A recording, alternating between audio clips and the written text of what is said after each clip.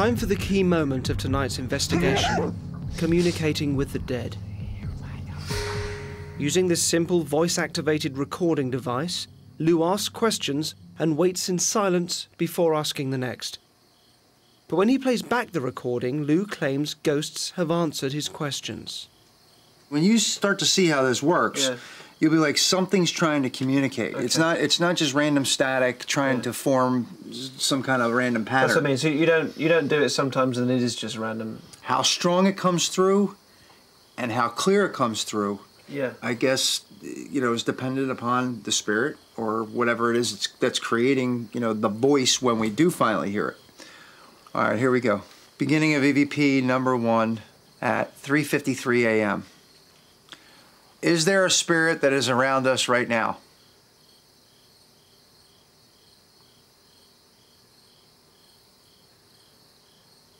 Could you please tell me your name on this recorder? In the pauses between Lou's questions, spirits are hopefully giving their answers. Have you been bothering Judy since we last were here? Why do you keep bothering Judy? Have you been bothering Judy since I last was here? What was that? Huh? Dropped a coin, sorry. Okay. A dropped coin. Scratch. My crew are proving an unruly lot. I shall have words later. End of EVP. So what we're gonna do now is we're gonna play it back. Normally I wouldn't let her listen to these. And the reason why you wouldn't normally let a client listen to them? Because it adds to their fear. Certain things trigger the spirit to come into somebody. And sometimes just by listening to the EVP of the spirit can trigger it. But anyway, we're going to listen to it and we'll see if we hear anything. Beginning of EVP number 1 at 3:53 a.m. Is there a spirit that is around us right now?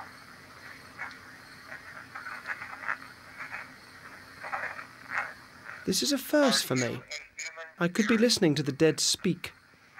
For believers like Lou, these crackling electronic noises are ghosts answering his questions. Can you see everybody in this room right now?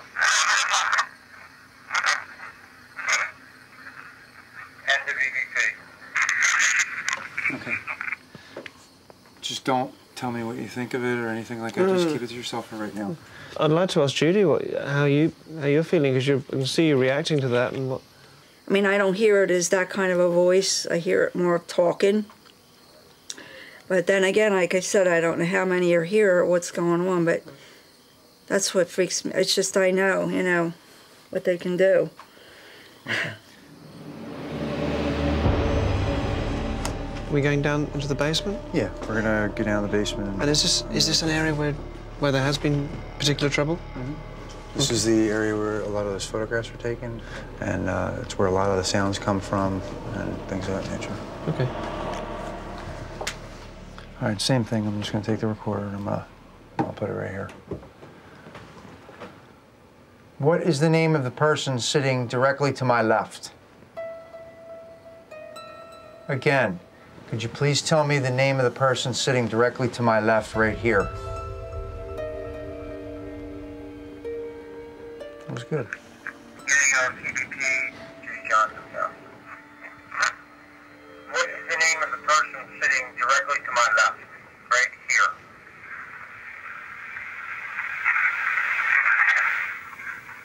Lou thinks he's heard something from the other side, actual words in the static. Is this the physical proof of ghosts in Judy's house? Lou needs time to analyze it. Euphoric feeling, excellent, a feeling of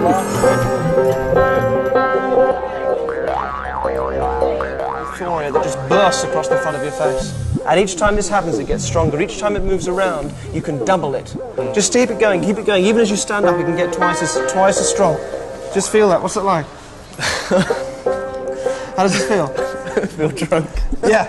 You having trouble standing? My legs. Your hands are sweating. I'm really thirsty. Yeah. And your legs are... Just shaky, just like I've had too many. Okay, have a seat, keep it going, keep it going. You know, every now and then, I'm going to show you a word that I've got written here. Okay.